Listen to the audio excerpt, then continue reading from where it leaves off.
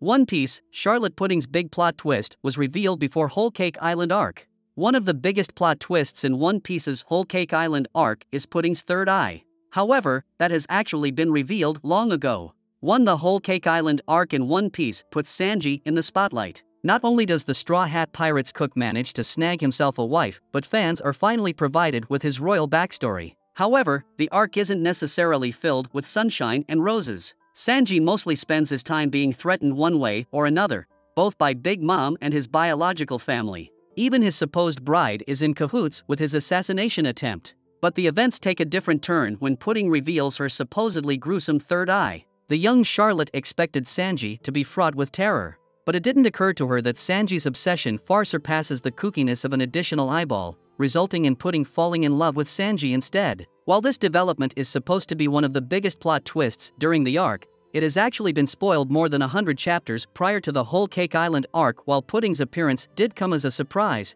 there may be some One Piece fans who have predicted the revelation. After all, it isn't the first time Pudding revealed her cyclopean third eye. In fact, her first appearance in the manga isn't during the Whole Cake Island arc but during the Fishman Island arc. At the time, the Charlotte daughter didn't even bother hiding her extra eye. Given that she only appeared in a single panel, most fans have likely glossed over her appearance. The reveal happened after Luffy and the Straw Hats defeated Hody Jones and his cronies. King Neptune reasonably decided to grant their saviors a banquet, serving them every delightful dish they can offer. That included the sweets that were supposed to be tributes for the Big Mom pirates. When Big Mom heard about the news of the missing sweets, the Emperor was unsurprisingly upset. Pudding was present when Bishop Bobbin relayed the unfortunate news, and her third eye was already shown in its full glory at that moment. Pudding's third eye is integral to her character. Pudding's relationship with her third eye goes beyond its role in the assassination plot and her initial intentions to deceive Sanji. The negative experiences and societal pressures she faced due to her unique feature have deeply impacted her self-esteem and perception of herself. Throughout her life, she has been subjected to mockery and ridicule,